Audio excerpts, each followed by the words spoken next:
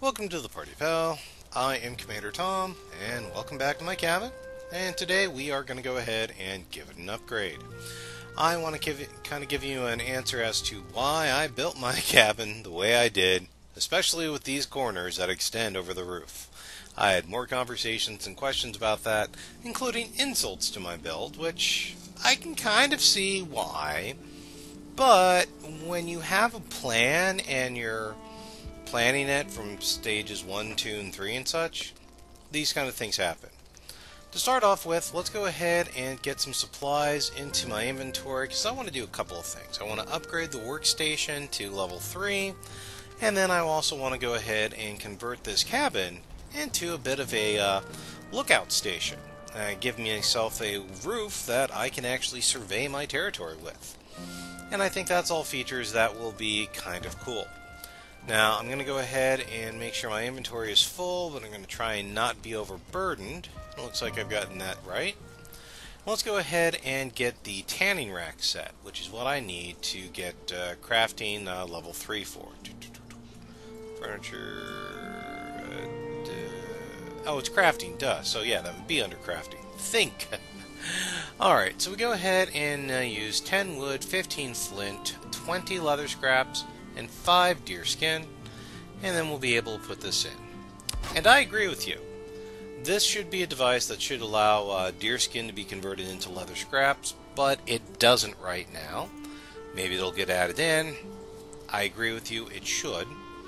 But the more important thing is that it does open up level 3 crafting from your workbench, which is actually pretty decent. And go ahead and take a look at what that opens up here. This allows you to start upgrading your tools more to like level 2 axe. I think I already took that. But also you can upgrade your bow and really start getting a few additional hit points. Let's pay attention to the outside now. This is what I got the most complaints on. You have to have this thatched roof to count as a roof, to count as an interior. But I like to be able to have more of a looking tower situation. So that's something that we're going to go ahead and put on today with this addition I'm building right here. I'm going to start off with putting 2 floor spaces to get this stepped out over the wall. Then we're going to go ahead and grab, you'll need at least 2, but based on my geography here, I might need to put in 3 steps in order to get up to it. Let's see how this is going to suss out. I do like to put my steps flush against the wall, but that's personal preference. And we'll drop the second one down. And I was right, it looks like we're going to have to drop a third one down. Let me get the right angle on this. Alrighty, that should do fine. And then we're going to do the really simple thing of hop on up here, grab some more floor spaces, and then we are going to go ahead and cover the my roof with a secondary floor. That way, you know, whenever I want to, but especially in the mornings, I can just run up the steps, hop up onto this floor, and then we can get ourselves an observation point. Now, I will also give you an important safety message. Right this position right here, I'm okay, but as you start working near your chimney, smoke inhalation is a thing in the game, so you're going to want to kind of get in and get out quickly. If you hang out too closely near the chimney, you will take damage from smoke. I'm kind of surprised they built that in, but I'm cool with it. Alright, so as you can tell just from standing up here, this gives me a pretty good aerial survey of my kingdom. And this is really handy for hunting. It's one thing that I really like about it. To make sure we don't fall into the chimney, I'm going to put some security wood beams around the chimney itself. And then also, we are going to go ahead and use the half vertical pieces. See what I mean by the chimney?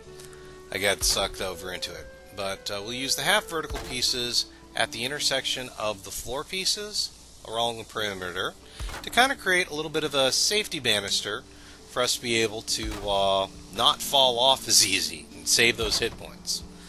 Oh shoot, I missed one. Let me go ahead and get this hammered out and I'll be with you in a sec. Okay, and then once you've got the verticals put in, we're just going to go ahead and go with the full-length horizontals to, really make that banister feel, kind of the safety arm. That way you're not always running off the edge and not onto the ground.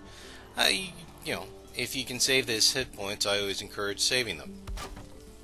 And again, let me go ahead and get these hammered out. Okay, so once you've got the banister up, final touch I like to do is put a couple of torches in the corners. I just think it gives a really cool visual effect, especially at night. I'll try to get some night footage on this show for you. But that way you've got a little bit of visibility, it's got a little bit of the fort lighthouse situation going on. It's what I like. Now comes the final thing. Functionally we're done, but aesthetically the comment section will eat me alive if I don't put this wall up, and I wouldn't blame you for it. So I do like to put this up. Yes, you are completely encasing your ceiling, but aesthetically it looks better. And then this gives you a aesthetics that makes this look not so much like a cabin anymore, and looks more like your fort. Or if you wanted to carry this up higher, this could be a base for a lookout tower, which would also be very Viking-esque as well. Go ahead and get these last 2 or 3 in there, get my angle right. Oh, more wood. Let me get that sussed out. Okay, and then once you're done, I'll give you the quick walk around here. Let me go ahead and get switched over so you get a better view of it. This is your watchtower, or your fort, whatever you want to call it. And I think it looks fairly decent. It gives you, protection from the elements. It gives you the ability to survey your territory conveniently without having to, like, MacGyver up anything. You just walk up the stairs, and you get a good aerial view of what's in your neighborhood. I really like this at dusk and dawn, so I can take a look at the territory and see what critters are there for hunting. Speaking of hunting, I want to take a look at upgrading some of these tools, but if I'm not mistaken, I think, yeah, we're going to need leather scraps. So, that being the case then, I've got some. I don't think I have enough though. Take a look here. If you did not see my tutorial on how to stack your storage chests, I do encourage you to check that out because it's really nice to have storage in a compact situation. I think I'm still going to need, I need some more of leather scraps. But that's fine. That's why I have an arrow. I think I did go ahead and take the upgrade on the axe because I was felling so much wood that I just needed to do that. So let me go ahead and let's get on to the hunt and see what Odin will provide. Okay, I don't know if I showed this in the last video, but near the area where I've set up shop, obviously we've all come across derelict buildings before in this game, but there's something just aesthetically pleasing about this double lean-to and a campfire set right here. I really like that. That just has the vibe of, a couple of people who actually did spend the night here for just a couple of nights, but they weren't going to move in. Maybe they were waiting for a ship, maybe they were at a fishing stop along the water out there, but I really just like that. Kind of wonder if maybe we could set in beds or something there to, put some life into it, and you get that aquatic view out there. It's a pretty solid situation. I like that. I do like this seed and this little piece of land I've been able to call home, at least for the time being. Alright. Ooh. Well, tails are good meat. Take a look here. Oh, that's embarrassing. That's okay. I'll get them on this one. I'm not going to miss twice. See? But what I'm really looking for is boar. I'm trying to be boring here. First time I ever said that on camera. But let me see what else I can find. Back with the... Alright, it looks like we've got a raspberry bush here. Only one man would dare pick the raspberries. Lone Star. Bonus points if you get that joke. Comment down below. Alright, chance for redemption here. Got another neck. And... first try! There we are. Hop on over. Alright. Now it looks like the sun is starting to come down here, so we should probably make our way back to base here.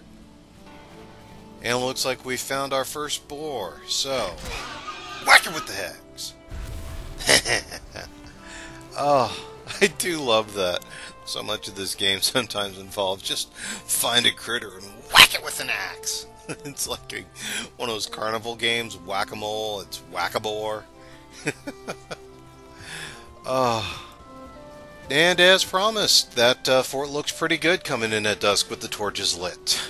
If this helped you out, if you want to see more, that's what playlists are for.